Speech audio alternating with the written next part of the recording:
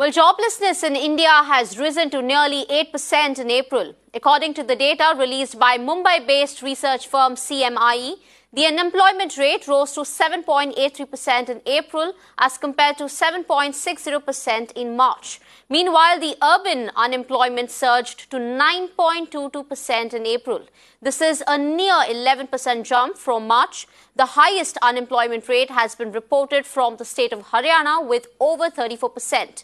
Rajasthan follows with nearly 29%. The employment opportunities in India has been hit hard by the onerous economic recovery amid COVID.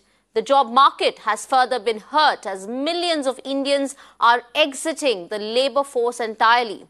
According to a recent report by CMIE, the labour participation rate has also dropped to 40% in 2022.